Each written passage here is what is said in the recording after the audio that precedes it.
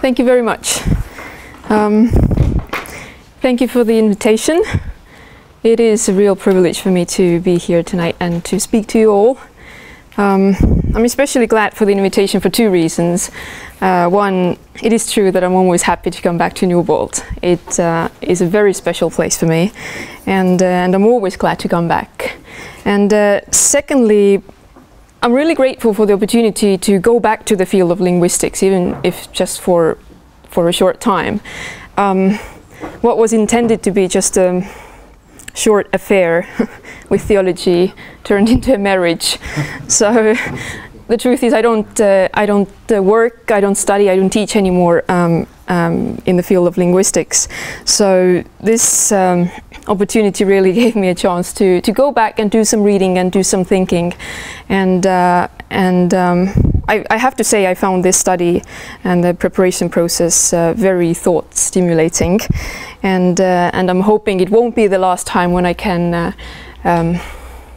combine or explore the connections between the two disciplines I've studied, linguistics and theology. I would like to start with a quotation. It is by an acknowledged novelist, Alice Walker, and it is taken from her award-winning best-selling novel, The Color Purple. And I won't make any comments on that quote now, but I'll come back to it in the end of my talk, and I hope that by that time it will make sense why I chose to start with this quotation. So here's a scene from that book, and the scene really is that there are two ladies, two black ladies, talking to each other, and that's what it says. Here's the thing, says Shug, the thing I believe. God is inside you and inside everybody else. You come into the world with God, but only them that search for it inside find it. And sometimes it just manifests itself even if you're not looking or don't know what you're looking for. Trouble will do it for most folk, I think. Sorrow, Lord. It? I asked. Yeah, it. God ain't a he or a she, but a it. But what do it look like, I asked. Don't look like nothing, she say. It ain't a picture show. It ain't something you can look at apart from everything else, including yourself. I believe God is everything, say Shug. Everything that is or ever was or ever will be. And when you can feel that and be happy to feel that, you found it. Well, us talk and talk about God, but I'm still adrift, trying to chase that old white man out of my head. I've been so busy thinking about him, I never truly noticed nothing God make. Not a blade of corn, not the color purple, not the little white flowers, nothing. Now that my eye's opening, I feels like a fool. Man corrupt everything, says Shug. He in your head, and all over the radio, he try to make you think he everywhere. Soon as you think he everywhere, you think he God. But he ain't. Whenever you try to pray, and man plop himself on the other end of it, tell him to get lost, say Shug. Conjure up flowers, wind, water, a big rock. Alice Walker. Tonight I would like to talk about language. Language is a uniquely human gift or a human phenomenon, and it's absolutely central to our experience as human beings. Appreciating the role of language in constructing our mental lives helps us to understand ourselves and to understand the complexity of human interaction with each other and with the outside world. So tonight we're going to think about language, and we're going to consider the connection between the world on one hand, how we see it, how we interpret it, and our language on the other hand. And at first the connection seems rather straightforward, and it's really something that we don't go around thinking about. We just use language, we do it reflexively, and we do it without pondering on its deeper connection with the outside world. But beneath the surface, which we sometimes only think when we encounter communicational problems, when we realize that people using different languages mean different things, or even people who speak the same language can sometimes mean completely different things. I think married people can think of an example or two. Beneath the surface of language, there really is a very complicated and very fascinating world linguists are interested in. And the area of linguistics which is especially interested in how our mind and world influence each other, how our mind works, and how we come up with lexical, grammatical structures using our cognitive capacity. This area of linguistics is called cognitive linguistics, and that's the area I would like to focus on tonight. It's quite a large branch of linguistics. It has become more and more popular over 20 last years or so. And in a nutshell, its main idea is that whatever universal principles we find in languages, they are eventually rooted in cognition, in our ability to experience the world through our bodies and through our senses.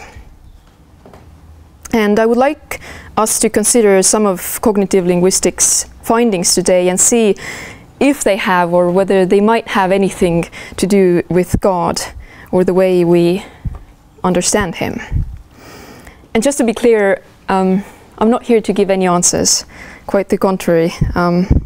Actually, I would like to encourage us tonight and stimulate our thinking and ask some questions concerning the way we use our language. When we deal with cognitive linguistics, there we soon encounter a theory of linguistic relativity.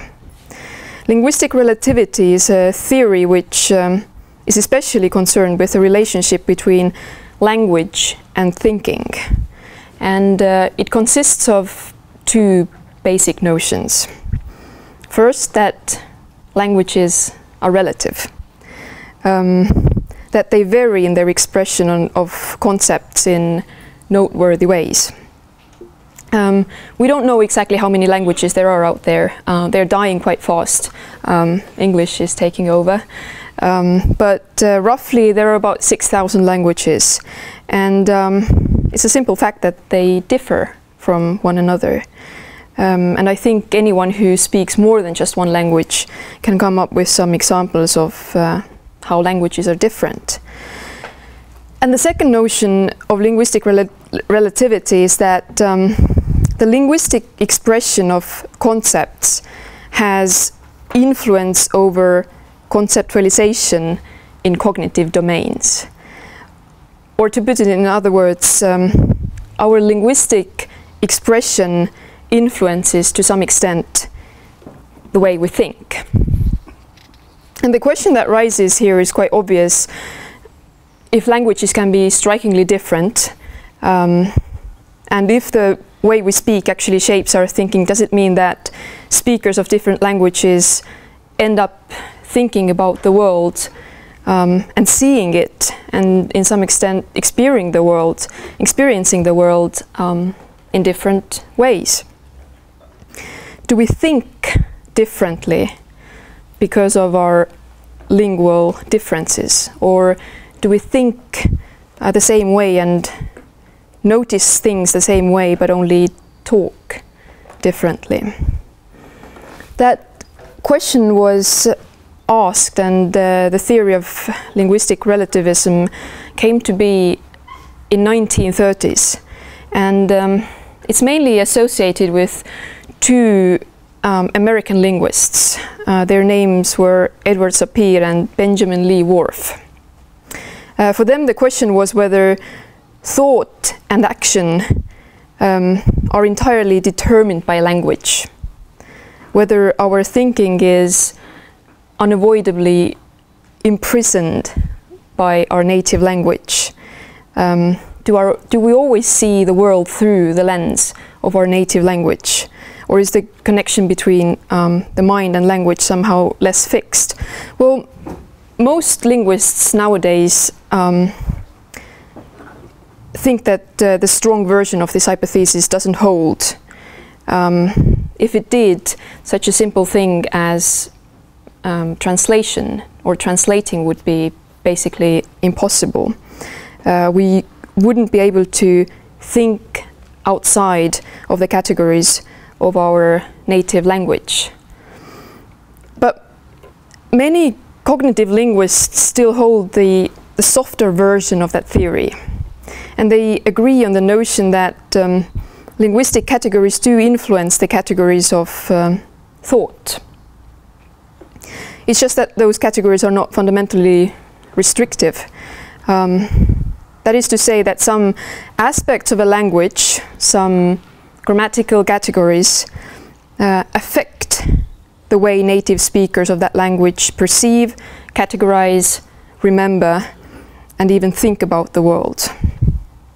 But we're not restricted by these categories, so when we learn to speak another language, we can learn and get used to other grammatical categories and their usage. But all in all, linguistic relativism assumes that nearly all thought is done by means of the habitual and unconscious use of the basic categories provided by the native language of a speaker. But here's an interesting question. How do we know which way this cognitive process works? For a considerable time, linguists have believed that it is the cognition, the way we experience the world, that influences the language. But the question is it possible that it could also be the other way around?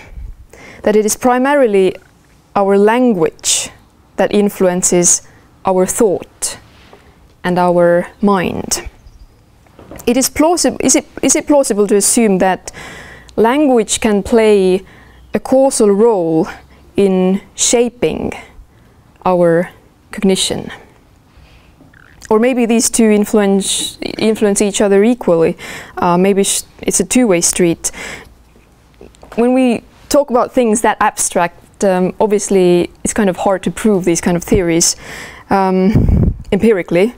But these questions have emerged just recently, in the recent years, in the circles of cognitive linguists. And there are some recent studies which at least have given it a try in finding an answer. I came across with a fascinating study, and I briefly share this with you. For example, there are some interesting studies on grammatical gender and its possible influence on how people think about objects of the world, inanimate objects, in languages which have the grammatical category of gender. When we talk about gender in linguistic sense, we don't refer to biological gender, but we refer to a grammatical system where nouns are assigned a gender, which means that they change and they act in a sentence in a similar way. So in a sense, the word gender here is arbitrary. It's just the way grammar has been described from ancient times. These words or these objects around us are not feminine or masculine by themselves. But the question is whether people's mental representation of objects are actually influenced by grammatical genders assigned to these objects in their language. Or in other words, does talking about inanimate objects as if they were masculine or feminine actually lead people to think of those objects as having a gender? And now we talk about the real gender, the biological gender. There's a young researcher in the United States who has asked this question: does our language actually shape the way we think? Her name is Lera Boroditsky. She's from University of California. She's an associate professor of cognitive science there, and she's one of those who has tried to come up with some empirical data in this area. So what she did was she got together a group of German and Spanish native speakers, and German and Spanish are both languages with grammatical gender. And what they did was that they gave those participants 24 objects with opposite grammatical gender in those languages. So they chose things which, as nouns, as words, are of feminine gender in Spanish and masculine in German, or vice versa. The participants were asked to write down first 3 adjectives that came to mind to describe these objects. Really simple test, really. And as the research team analyzed the results, they saw that there were observable qualitative differences between the kind of adjectives the German-speaking people came up with compared to Spanish-speaking people. And this is quite fascinating. For example, the word key is masculine in German and feminine in Spanish.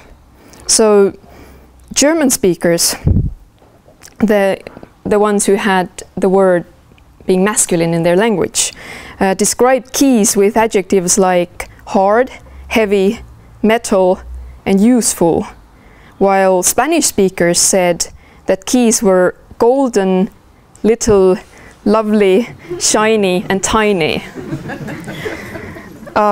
Obviously, it is a matter of interpretation.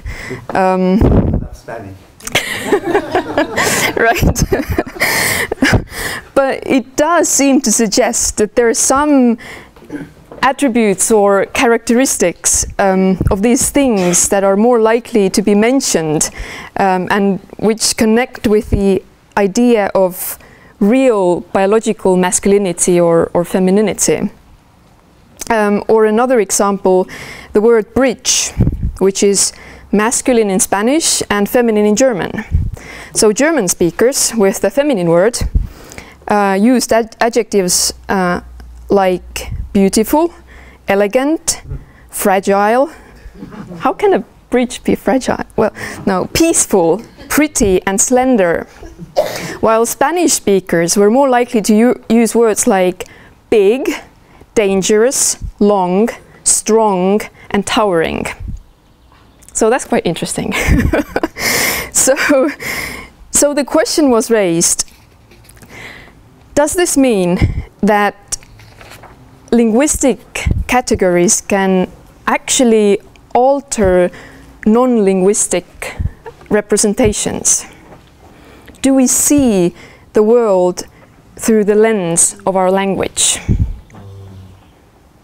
And just the possibility of having a two-way street, not only the world influencing our language or our mind, but actually our language influencing the way we see the world and we experience it, is it's a very interesting thought, and I think it can have a real, very practical application in several areas of life, which has to do with language and thinking and their relationship to reality. Now, to paraphrase Tina Turner's famous song, what's God got to do with it? What has God got to do with our cognition and how it shapes our way of speaking, or what has He got to do with the way our language shapes our thought and cognition? I personally think that the answer to this question is rather simple. I think He's got everything to do with it. Because as human beings, we cannot possibly separate God or disconnect God from words. And I'm speaking here as a linguist in that sense. We cannot separate him from the way we speak about him. Our knowledge, our experience of God inevitably has to take a lingual or linguistic form. So in that sense, cognitive linguistics and theology have they have a lot in common. I guess only a direct revelation could possibly be free of the burden of the language. But as soon as it is communicated to a religious community, it necessarily has to be done through language. So whenever we talk about God, whenever we try to describe him, his nature or attributes, whenever we voice our experience as spiritual people, we're stuck with language. Language is the only means we have. It's the only way we can share and shape our ideas of God. And this stuckness has led theologians to reach rather pessimistic conclusions about language and its reach. The most pessimistic views claim that talking about God is inevitably idolatrous. Why? Because applying our concepts, which get their form and meaning through our cognition and through our experience, applying these concepts to God, it's always misleading. And it always cuts God down to the size of our concepts. Or so the argument goes. And furthermore, what makes the matter worse is the fact that the appropriate concepts and therefore the appropriate lingual forms used by religious communities tend to be shaped by those who occupy positions of power, both in the church and in academia. So this idolatry often has the additional effect, and it reinforces wider patterns of social marginalization, which often exclude the voices of poor and downcast, of women or racial and ethnic minorities. So a whole lot of contemporary theologians have come to pessimistic conclusion, stating that we can't really talk about God because our language is simply not fit for it. And even if we do it with our best intentions, we subconsciously do it in a way that fixes the thinking patterns of larger society. Such metaphysics, such equation of reality with our ideas about it, well, it naturally leads to the necessity of giving up on language itself when dealing with God. But as serious as this kind of flow of thought is in the academic discourse of philosophic theology, well, practically it is unattainable, as we are very well aware of. Our experience tells us that we cannot write off language. We cannot possibly find a way around it. We can't give up on it. So I think the question isn't so much whether we can avoid language and thus the thinking patterns and social patterns of religious language. But the practical question really is, how could we be aware of and how could we take into account the limits of our language? And how can we be sure we don't forget the connection between our cognition and our language, including religious language?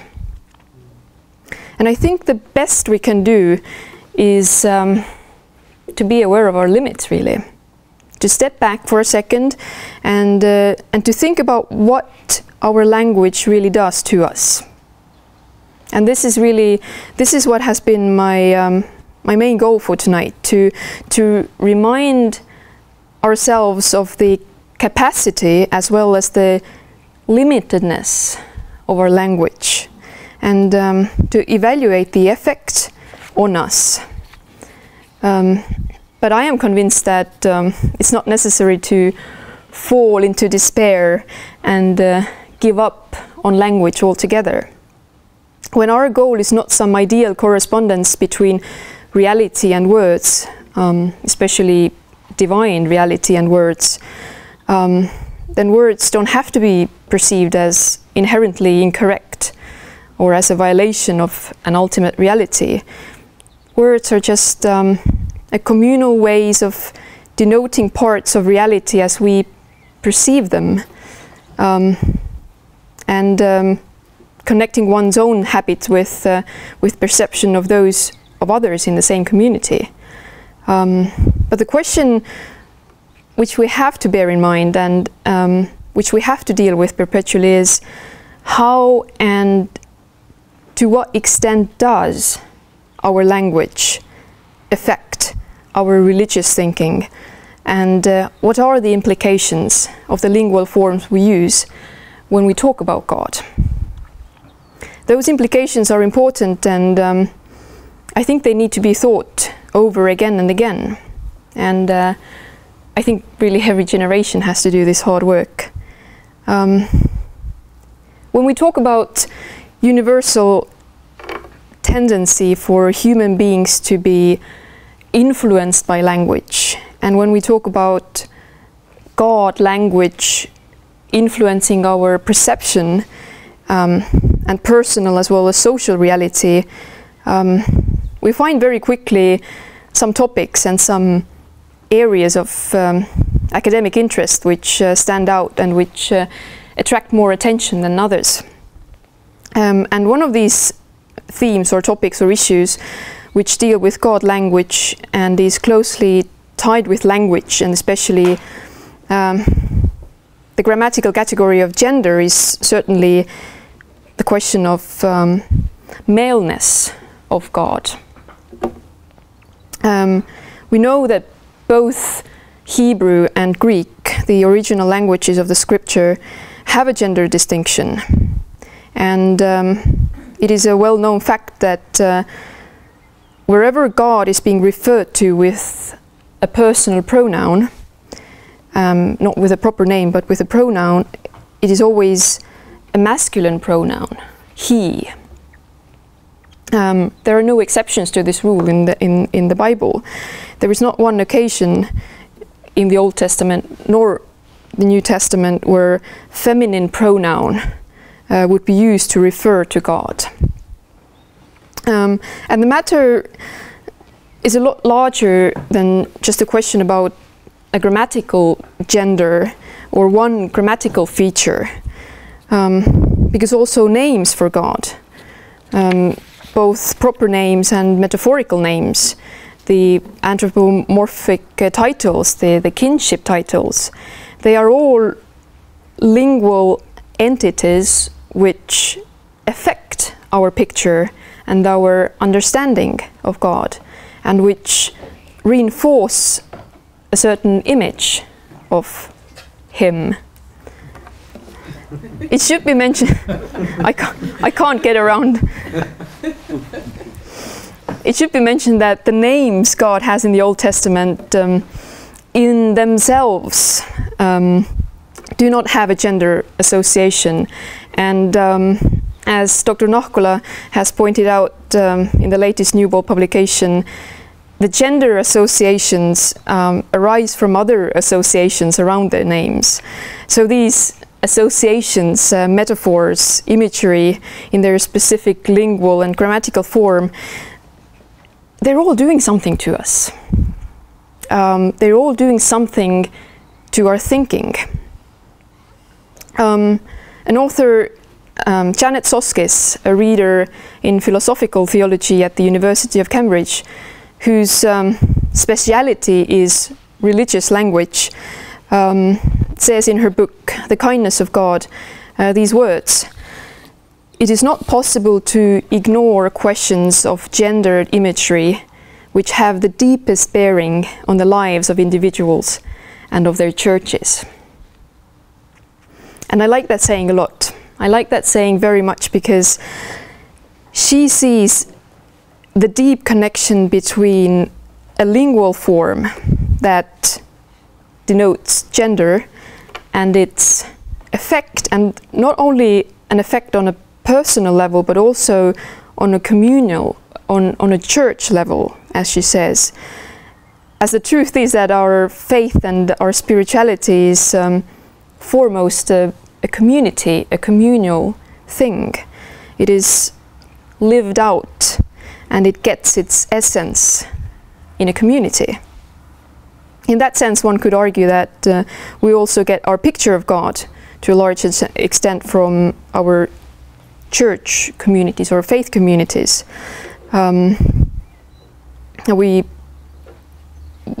Because these things have been verbalized in a certain way, and we get the image in that way. For one thing, Soskis talks about the anthropomorphic metaphors used to describe God in the Bible, and the truth is they are mostly very masculine. But they are balanced with a relatively small number of feminine metaphors, like giving birth, or the metaphor of a nestling eagle or a nurturing mother. And her focus is especially on the kinship terms, father obviously being the most prominent one.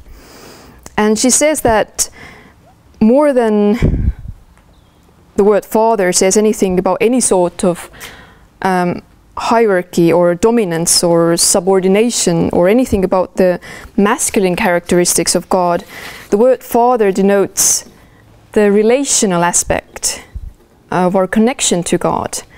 To say that God is our father, or to say that Jesus is our brother, is to say that we are each other's kin. And that's quite a, even for us sometimes it's quite a scandalous thought. And it's something that will never change. If you have a father, you are a son or a daughter. And there is nothing in this world that can ever change this fact. Or if you have a brother, you yourself are a sister or a brother. And whatever happens, there is no change in that fact.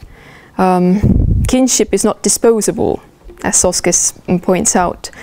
So, more than any gender-related association, calling God a father ought to evoke feelings of security and remind us of kinship and salvation. This is, or it should be, the central idea of that metaphor. But what has happened over the history of Christianity, this metaphor often has come to symbolize dominance or some sort of subordination, and in that sense it has crossed the limits of a metaphor. Its meaning has been expanded far beyond the central idea of a metaphor, and sometimes it's turned into a downright sexist concept in a very literal way, which does influence our understanding of God. It's a metaphor that doesn't function as a metaphor anymore, but more like a literal truth. And it does happen sometimes to metaphors. Like it's a linguistic fact in the sense. There are two linguists, George Lakoff and Mark Johnson. It's almost 30 years now since they wrote a groundbreaking study on metaphors. The book is called Metaphors We Live By. They talk about how they function, how our mind is soaked in metaphors, and how they influence us in a very deep and very real way. And Lakoff and Johnson say that although metaphors are limited in their usage, when used excessively, metaphors can acquire the status of a truth, shaping our conceptual system in accordance with the metaphor. So it can be that a metaphor ceases to function as a proper metaphor within its limits, and it becomes a separate, independent entity, which I think has happened to many metaphors and images we use for God, including the famous word Father. It's taken way beyond the limits of a metaphorical or imagery language. But thinking about the maleness and the metaphor, which has grown bigger than a metaphor, and the masculine pronoun he, which we use, how does this one small linguistic feature, this masculine pronoun, and therefore masculinity, on more universal level, on a universal scale, how does it affect our personal and communal understanding of God? How does this little linguistic feature, this tiny little word, shape our world? They're very serious questions, and obviously people have answered them in different ways. But probably the answer articulated the clearest comes from feminist theology. And I mean, one can agree and disagree with different aspects of feminist approaches to different theological matters. But what is important in this context, in the context of this topic, is that feminist theology has a very clear and unambiguous answer to the question about the influence of certain lingual features to our understanding of God. Mary Daly, in her classical work Beyond God the Father, puts it famously this way: if God is male, then male is God. Which does not focus so much on God's attributes, but rather its social and sociological applications for us. She says that speaking of God as Father, doing it not bearing in mind the limitedness of metaphors, privileges human males over females, making the human males more godlike and therefore more powerful than females in society. Another feminist theologian, Sally McFaig, states, and I quote her here, "The androcentric metaphors that form the principal imagery for God in the Western religious tradition return to us with divine sanction to legitimate the patriarchal world in which we live." Quite harsh words, really. But the feminist theology sees very clear and very direct correlation between our language and the social behavior or hierarchy it produces. If we use masculine language for God, then it reinforces a patriarchal, androcentric culture, and men get to dominate the society as well as church. The remedy, the key to change the societal status quo would be to change the language, to change the grammar for God, as been sometimes suggested. This kind of feminist theology at its purest is a very interesting viewpoint, and although I think it's a bit of an oversimplification sometimes to say these things, from a purely linguistic viewpoint, I really appreciate the fact that this matter has been brought up, and the possible impact of a certain grammatical form to our cognition has been pointed out. Janet Soski says, when we change the gender of a term, we change the relationship. And from cognitive linguistics viewpoint, it's certainly true. Change the word, change the lingual form, and you change something in cognition, in your mind, in your perception. Do we need to change the gender of the term we use for God? or should we do it? And obviously the big theological question here is, could we? Like, are we allowed? Are we free to do that? And I'm purposefully not attempting to answer this question tonight, but I just want to raise it. Should we do it, or could we do it? What would happen if we did? What would change in our mind if we changed the language? What would God be like then? Would he be any different? I think there's a lot of questions and less answers at this point. And what I like about this particular issue is that it has not stayed within the limits or borders of academic theological discussion. I mean, it has gone far beyond it. This topic has been tackled by literature and different art forms, and I think increasingly so in recent years. There have been several occasions where the grammatical form and also visual imagery for God has been deliberately changed. And I haven't heard of any studies attempting to sort of measure objectively an impact of such a change to people's picture of God. I don't know if it could be done. But even from a personal experience, I can say that there is something to it.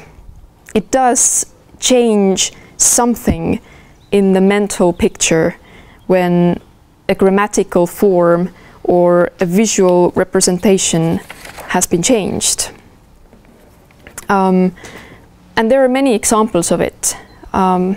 William Paul Young, in his best-selling novel The Shack, for example, describes God the Father as a big black lady, and there in his book he also uses the feminine pronoun for God. Well, just recently we all saw The Record Keeper, the Shaking of Adventism, which did the same thing visually. And in the end, and I think my time is over soon, I want to come back to where I started and say that in this sense, Alice Walker in The Color Purple has even taken a step further. He's bringing up the racial issue there as well, but she's almost becoming sort of animistic in her approach as she uses a neutral pronoun for God, calling God it, and suggesting through the mouth of her character that one should think about wind and flowers and big rocks and water when trying to picture God. And well, in English language, these are the things that we use a pronoun it for. So when we read such literature and when we watch those movies, then really the question is, what does it do to us? What does it do to our imagery? And also, what does it do to our feelings? I think it's a fascinating subject, and I'm really glad there are brave people out there who force us to face these questions and who make us deal with them, either from an academic or an artistic viewpoint. And I really haven't taken it to be my goal to analyze the rightness or wrongness of such activity or to judge it or anyone in that sense or anyway, but just to point out the complexity of the issue from linguists' viewpoint.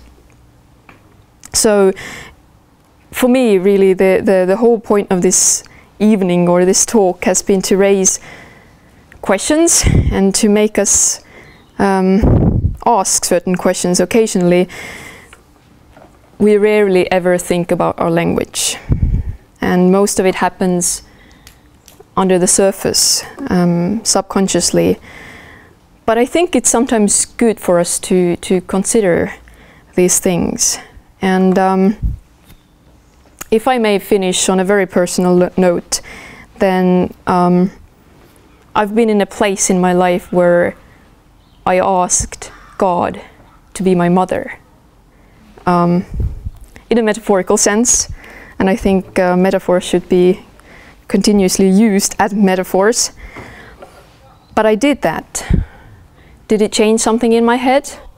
Did it change something in the way I relate to God? It did. And that's the power of language. So thank you very much. Thank you for your patience. These were my thoughts on the subject. Thank you very much.